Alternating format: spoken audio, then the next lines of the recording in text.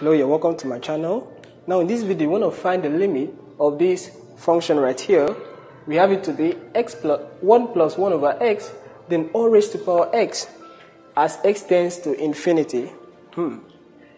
Well, if you want to look at it, let's say we substitute directly x to infinity. As x tends to infinity, this right here will tend to 0, and then 1 raised to power x. In fact, it seems as if we are going to have 1 raised to power something, and 1 raised to power anything is going to be 1.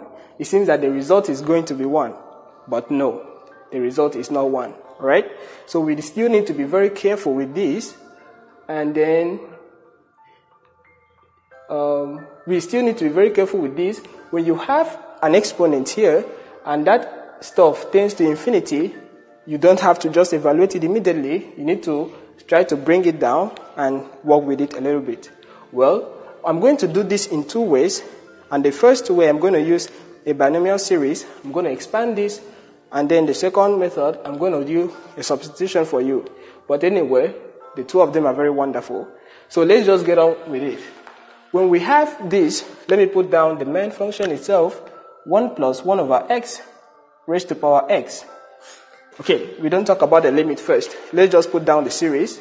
So if you want to expand this by binomial, we're going to have, well, as we know already, that if you are to expand, let's say a plus b raised to power n, what we have to do is to put down a raised to the power n, right? So the whole power, we add it with, we now bring down the power, we subtract 1 from the power, that is the power of a, we reduce the power of a by 1, and we increase the power of b by 1. So it was 0 over here, now it has been increased to 1, that is why we can see it. This was n over here, now it has been reduced by 1, but remember to multiply this with n. Then the next thing we do is multiply this with n minus 1 over 2 factorial. Okay, so this is it. Anyway, I'm just putting down this as a reminder for you, over 3 factorial, then a to power n minus 3, and then b to power 3, and so on. So we continue in that manner. So I'm going to apply this right here in this expansion. So you notice that our a here over here is 1, and we have b here, eh is just 1 over x. So as the power of 1 will be reducing from n, the power of this will be increasing from 0. Great. But we are not going to put down everything, because this is x, it is an unknown. We don't know where it will actually end, but we just need to increase. And in the limit, we had that it tends to infinity, so this will increase infinitely. But we are going to stop somewhere and put the dot, dot, dot, just like we have done at the end over there. Okay, great. So what we do here is to go ahead and say 1 raised to power x. In fact, let me just put it down as 1. Then plus, the next thing is to multiply the power, which is x, with a.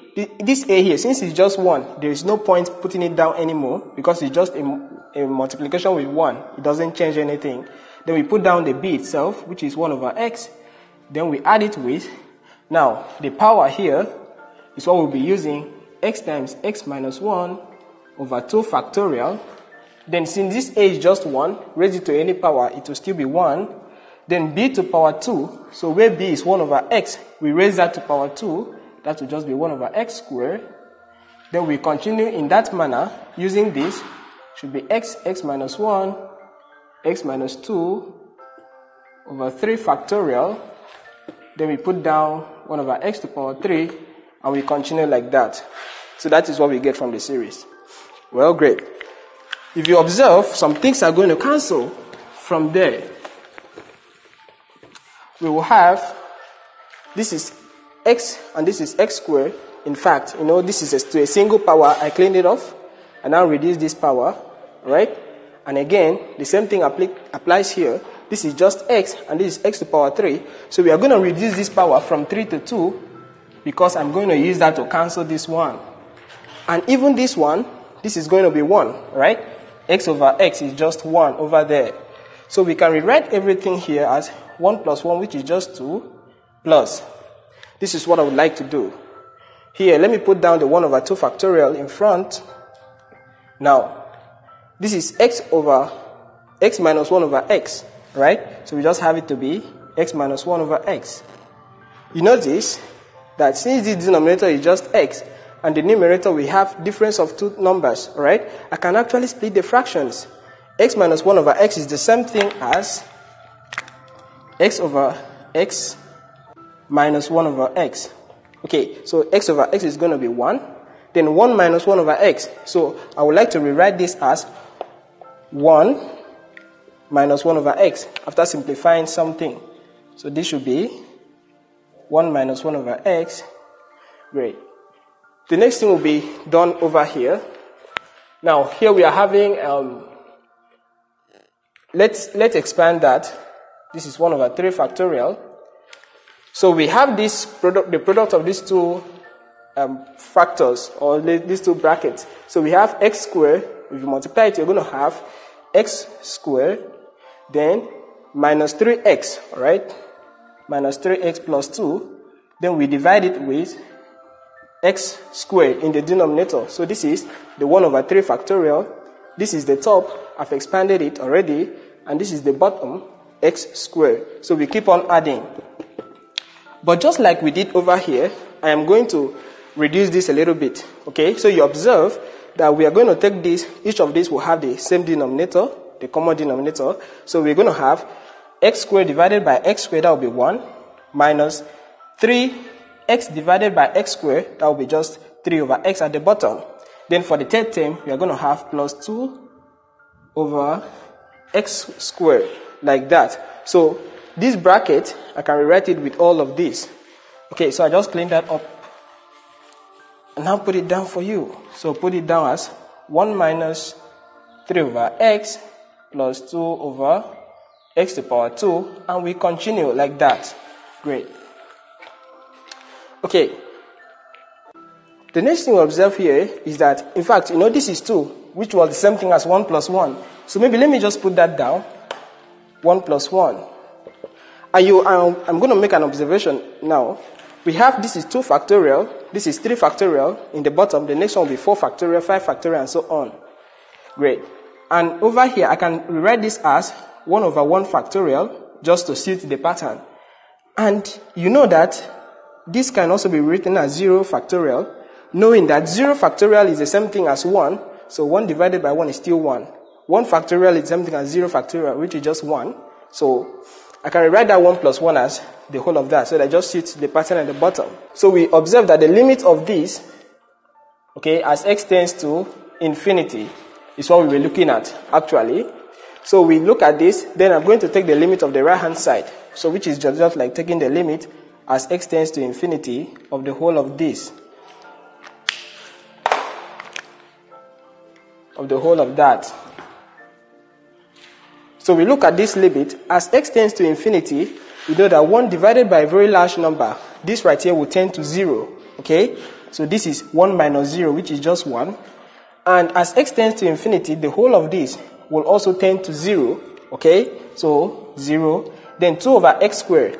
X is very large, so 2 divided by a very large number, and you're even squaring it, it would also tend to infinity.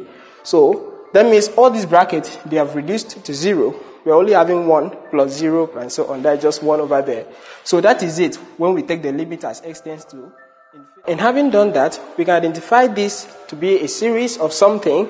But first of all, we need to multiply these things out first, all right? So when we multiply 2 with 1, remembering that all these parts will be giving us 0, we'll just have 1 over 2 factorial here. We add it with 1 over 3 factorial times 1, which is the same thing. And we continue like that. 1 over 4 factorial, 1 over 5 factorial. In fact, let me just put this close. All right. So this is going to be 1 over 3 factorial and so on. Great. All right. So we observe that the limit of this function, okay, is giving us the whole of that. 1 over 4 factorial, it will continue like that. We can identify this, all right, to be a series when we are taking the series of a certain function. For example, if we are, in fact, this is actually the function.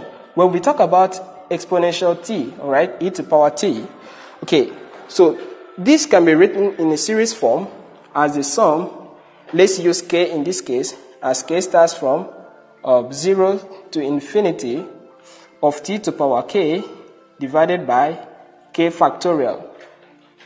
So if you want to write out the series, you're going to have 1 plus, when k is 0, we have t to power 0, which is just 1 at the top, divided by 0 factorial, which is still 1. The next thing is, when k is 1, we are going to have t to power, when k is 1, we're going to have t to power 1 divided by 1, alright? So that is just t. Then plus, when k is 2, we're going to have t squared over 2 factorial. When k is 3, t cubed over 3 factorial, and so on. Now, in this series, we see this is 1 over 0 factorial, this is 1 over 1 factorial, this is 1 over 2 factorial, 1 over 3. Irrespective of the t squares, we are still having 1. In fact, this is a case where we are having e to power t. This one is the case where we are having e to power 1. So that means that the limit of this function, which gives us this series is the same thing as e to power 1. So that means in general, or in conclusion, that the limit as x tends to infinity of 1 plus 1 over x raised to power x is just equal to e. And that right there is a nice place to stop for you.